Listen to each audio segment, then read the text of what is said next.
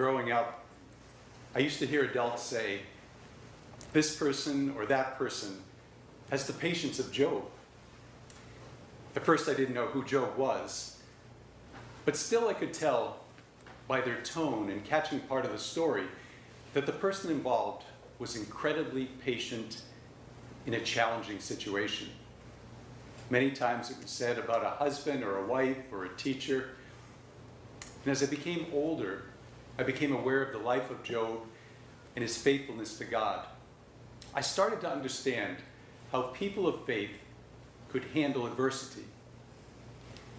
Each time I reread and reflect on Job's life, I become more impressed with his perseverance in following God, despite all that was taken from him: possessions, family and friends, health, really everything but his life. Later in my early adult years, I learned that my grandfather, my dad's father, used to incorporate the book of Job into his English history classes. I really wished that while he was here on earth, I had asked him why. Why did he choose this book of the Bible as he taught the history of England? What was it that he saw in the human condition, or even more personally, in his life and those of his students, that he connected to Job? After speaking with my father, I can only imagine that in part it had to do with my grandfather identifying with Job in relation to his own difficult childhood and teenage years, during which his family experienced great upheaval. But at the same time, he was awarded academic scholarships that allowed him to be introduced to God's saving presence in the world. Whatever the reason, I believe that we can all grow, that we can all teach our young people some crucial lessons from the story of Job.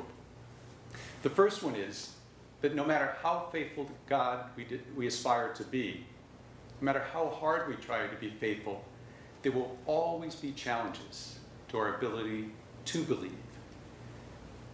I'm sure we can all come up with some examples of how we could be disillusioned by members of the church. There could be loss of a home or work, or even more challenging, the loss of loved ones, especially those who have inspired us in our faith. But whatever we face, Job shows us how to remain steadfast and how to understand how he did it. Secondly, Job helps us to see who God is in relation to us, his creation. Job doesn't confuse God as an equal. He doesn't see God as weak.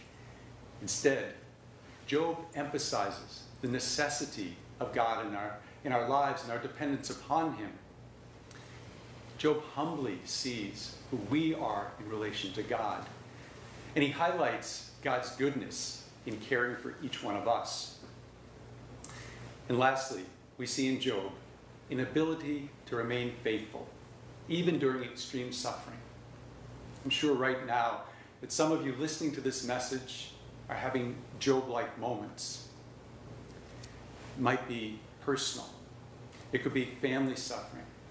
Whatever you're experiencing right now, no matter how hard it may seem, Job's life shows us that we too can persevere. My brothers and sisters, as this day progresses, I would like to invite you to join me in asking God for the patience, the perseverance, and the faith of Job. And if you're blessed with young family members, please tell them about how Job is our role model in keeping our eyes fixed on God, no matter what comes in this day. May God bless you and your families this holy day, and let us aspire that when others look at us, they too may say, they have the patience of Job.